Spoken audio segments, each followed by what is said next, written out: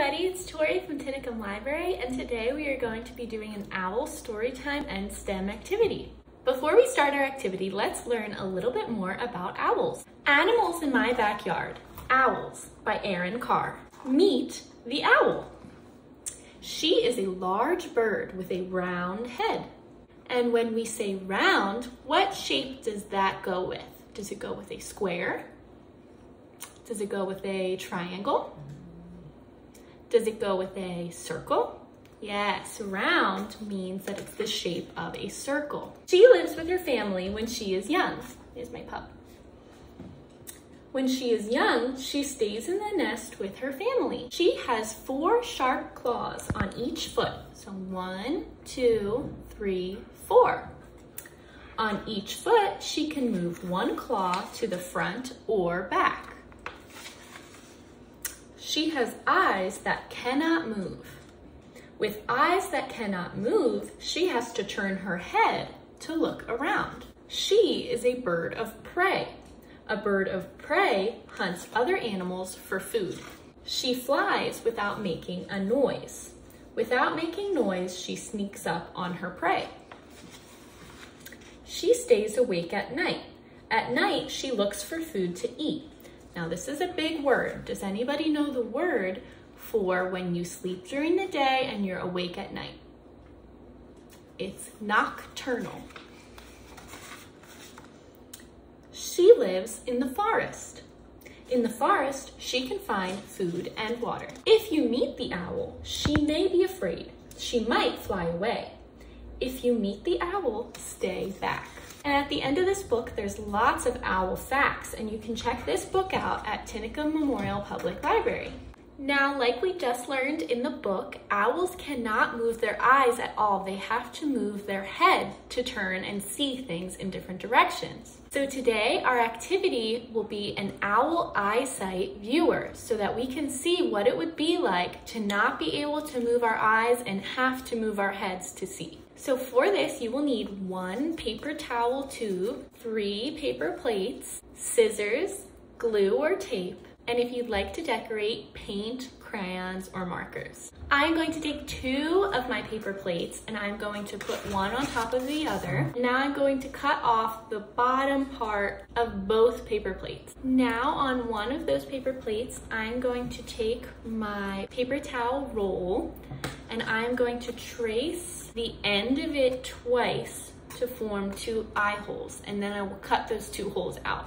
Your paper plate should be looking something like this, and then you are going to trace those eye holes onto the second paper plate, and you're going to cut them out again. Now on your 3rd paper plate, you're going to cut it into 4 equal pieces. So it will almost look like a pizza with 4 slices. If you're not sure how to do that, I can show you. So take your paper plate, hold it like this, and you're gonna fold it in half. You're gonna press on the crease or press on the fold to make a crease. And now you'll have this line in the middle here, so cut along that line. Now you'll have 2 halves, and you're gonna fold each one of these in half. So you'll have another line down the middle, so you cut down that line, and you'll do the same thing on this one, and you'll end up with 4 pieces. Now, if you want to decorate, I will explain to you what you need to color. You have these 2 matching plates.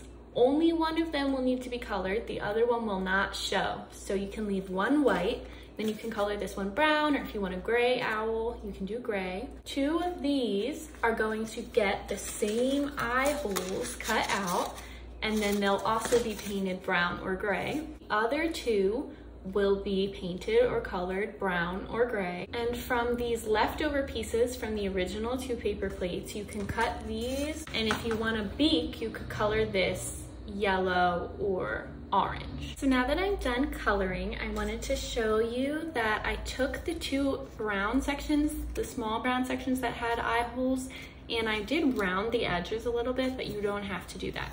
So the first 3 pieces I'll be taking are my large brown section with eye holes and my 2 small brown sections with eye holes. And I'm going to take the 2 small brown sections and tape or glue them on top of the big one like this to create these little eye sections. Now I'm taking my little beak and I'm gonna tape it to the bottom. And my final two small brown sections will get taped on like this, and they're actually getting taped on the back. So this is what your owl should be looking like so far. For this part, you will probably need an adult's help. You are gonna start by cutting your cardboard tube in half. Now on one end of each tube, you will cut 3 short slits. Cutting the slits will allow each little section to bend over a little bit. So I've already done one side so you can see what it looks like, but you are going to squeeze the cardboard tube through the hole, and then on the other side, you will fold over these sections and tape them down. Now, once all of that is done, you will just tape your owl on top. Just make sure you line up your eye holes very well. Now, I'm gonna take off my glasses. So if you wear glasses, you should probably take yours off so you can get up close. You're gonna put the cardboard tubes right where your eyes are, and you'll see that you are not able to see out of the sides of your eyes. You have to move your head to see, which is just like how owls cannot move their eyes. They have to move their whole head to see. So I hope you have fun playing around with this, and I'll see you next time. Bye.